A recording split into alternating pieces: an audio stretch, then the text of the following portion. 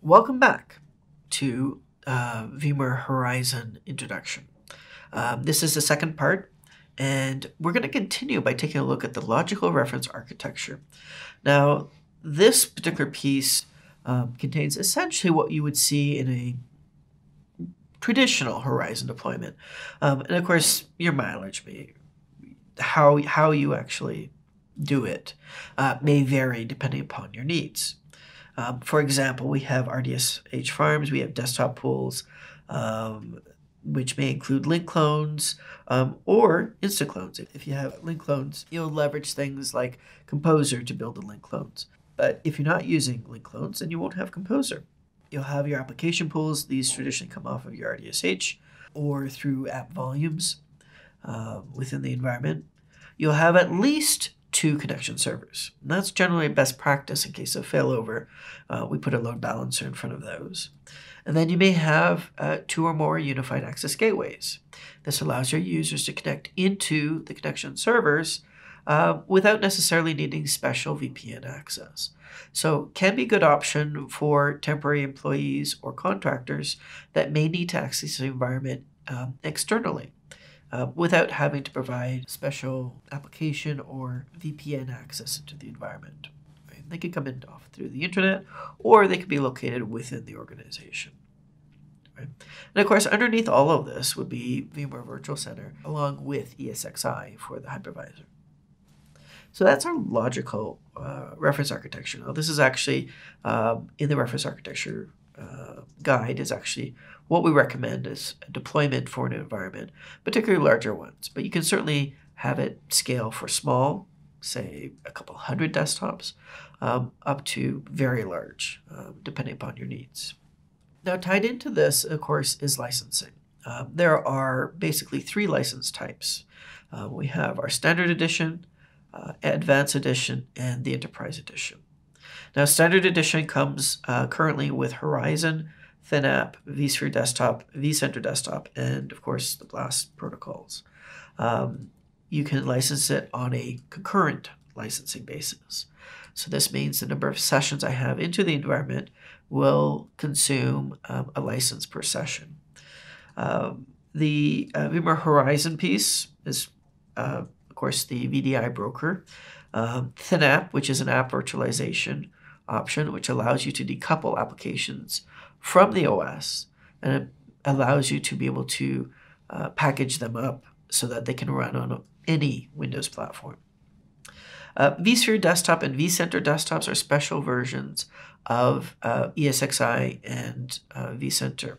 Rather than having a licensing based on a per socket basis, these licenses are based on a per powered on virtual machine basis. And of course, it does come with the latest BLAST protocol as part of it. Now, the advanced licensing includes all of that, along with the Identity Manager piece, the virtualization pack for Skype for business, vSAN for Horizon, and RDSH hosted applications. So this means that not only can I do RDSH desktops, but I can also do applications. The vSAN for Horizon allows me to leverage vSAN as an option for storage for Horizon environments. The virtualization pack is a special piece which allows us to optimize performance of Skype for Business within the environment. And then Identity Manager allows us to be able to provide options when it comes to allowing users to log in. So when they log into their environment, rather than having to relog in multiple times and against multiple applications, they only need to log in once, and a token will be created that will allow them to be logged into their SaaS applications, their application pools, and their desktop pools. Now, this particular licensing has both concurrent and named user licensing. So as I mentioned, concurrent licensing is based on the sessions, where named user is based on the user themselves. So with concurrent, if a user has 5 different connections, that will consume 5 licenses. But with named user, it's based on the user themselves. So they could have 5 connections, but it only consumes 1 license. So you choose the appropriate license for your environment in that scenario. Last but not least is the Enterprise Edition. This edition includes everything with it, essentially. So in addition to what we see in the advanced and the standard licenses, we also get vRealize Operations Manager for Horizon, the vRealize Automation plugin, which can let us leverage vRealize Automation and vRealize Orchestrator for the environment, App Volumes, User Environment Manager, and Horizon for Linux. So with the vRealize Operations, this allows us to actually monitor the environment to ensure the desktops and applications are performing at their best. The vRealize Automation plugin allows us to automate the process of creating workflows for creating our desktops, our pools, and so on. App Volume allows us to provision out our applications to the environment, and User Environment Manager allows us to manage the profiles a user may have. Horizon for Linux allows us to be able to leverage Linux clients as well as Linux desktops. So there's a variety of Linux distributions that we support, and this means that if you want to leverage a Linux desktop within the environment, you can certainly do that. Now, it isn't enough to go and just build a desktop and give it to a user and hope everything's okay. In fact, that's a bad practice. The best practice is to actually start with the use case. That is, how is the user, what the user needs to do for their day-to-day activity, going to leverage the software and hardware within the environment? That combination of things may result in a different experience, or basically results in what we call a use case. And within the use case, there's even different workloads for it. For example, how I might use presentation software might be very different than how a colleague of mine might use presentation software. And so because of our different needs and different requirements for our day-to-day jobs, that may result in having a different desktop need for the environment. So it's a good idea to sort of map out how the users use their software and their hardware to create what we call use cases. We have a couple of examples for defining use cases. So in our first use case, all the office employees basically work with sensitive data within the environment. So because of that, USB access and clipboard redirection is not allowed. But we have certain users, executives, that do need to have USB access. Now, they actually are classified under an office worker category with secure internal communication and the various applications that they need.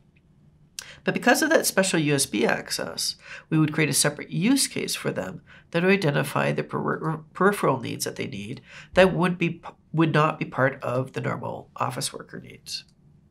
Now, with use case 2, we have senior executives that work from home. With that comes some other challenges. They have to have specific configurations that support a remote connection, along with taking into consideration the potential for network latency and bandwidth reductions. And that may not be always an easy thing to have. What they may have in one area may be different in different areas. And so we'll sort of have to consider that. So we put them in a workload category of senior executive with the connectivity classification of internal or external, and then what applications and devices they may need with that. Now, there are different workload categories. We give a few examples here as the more common ones that we do see. Probably the most common one we see is a static task worker.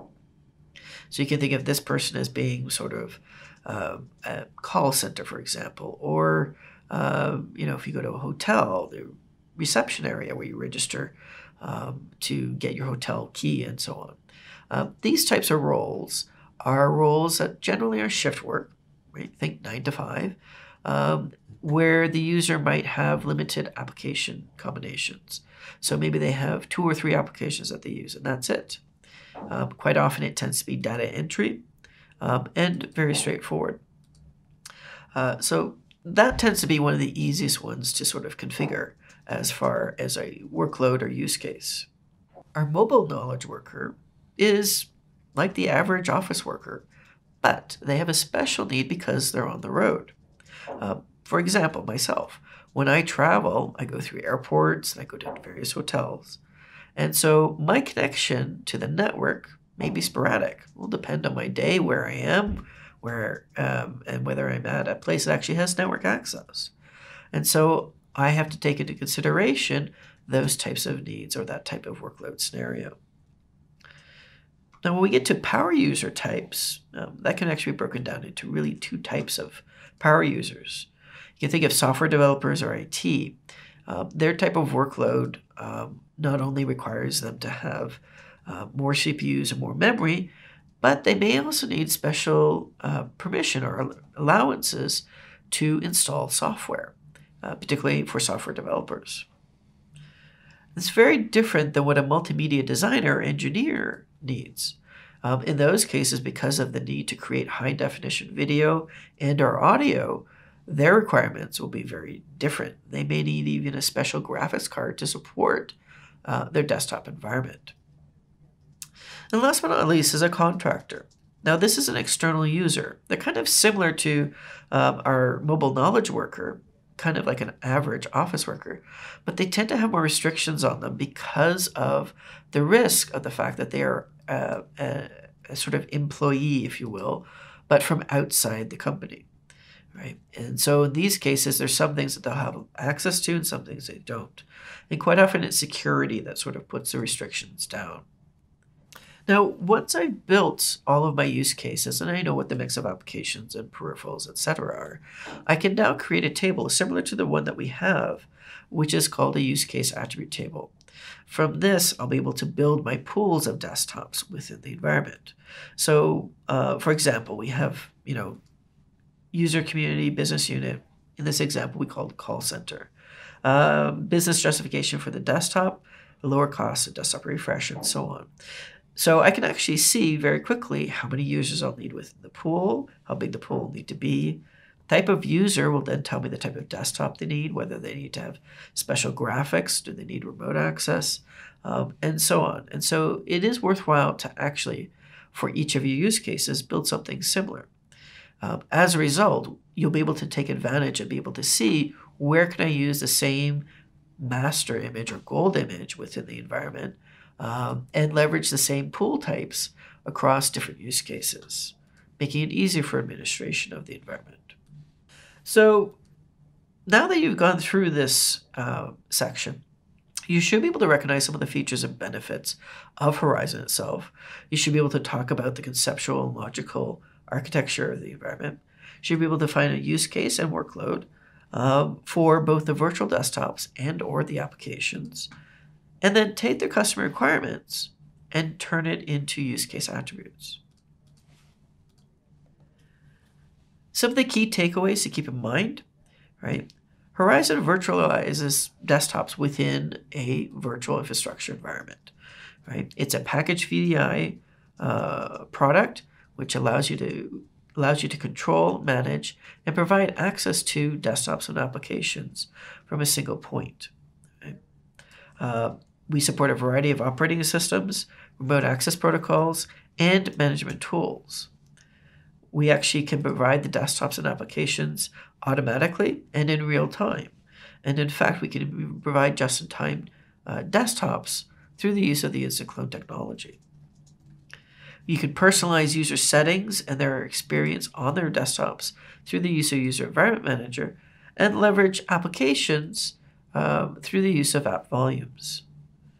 And then once you've defined your use case, you can actually apply the capabilities that Horizon is able to provide to the use case to define how you build your pools within the environment. So this will conclude our introduction into Horizon, and we'll see you next time.